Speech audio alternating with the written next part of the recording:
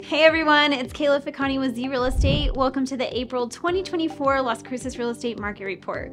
A lot's going on in the real estate market, so let's give you the numbers and we'll break them down and tell you how it all correlates to buying or selling a home right now. I've been getting this question a lot about inventory, and if you stick with us till the end of this video, you will find out how that's changing the way that people are buying and selling houses right now. So the number of homes sold for April was 174.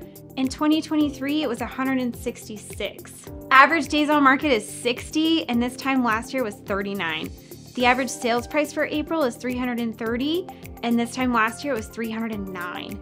The number of luxury homes that have sold is 37, and in April of last year it was 29. Top neighborhoods are Las Cruces with 28, Sonoma West with 17, and then it drastically drops to Los Alturas with 7 and Sonoma East with only 5.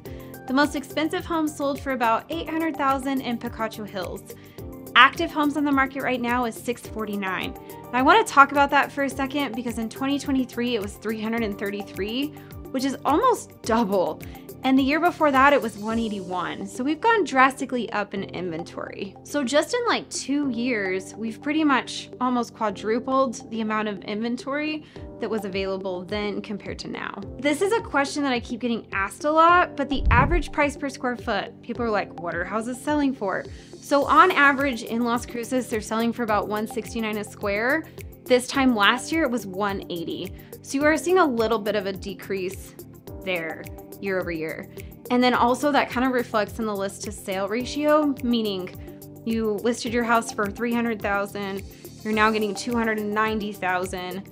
What's that ratio percentage of how much you're getting to how much you were asking?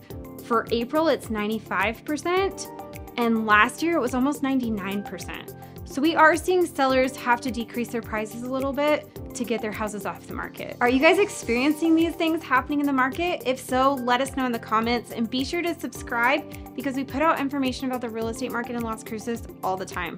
Thank you so much for tuning in.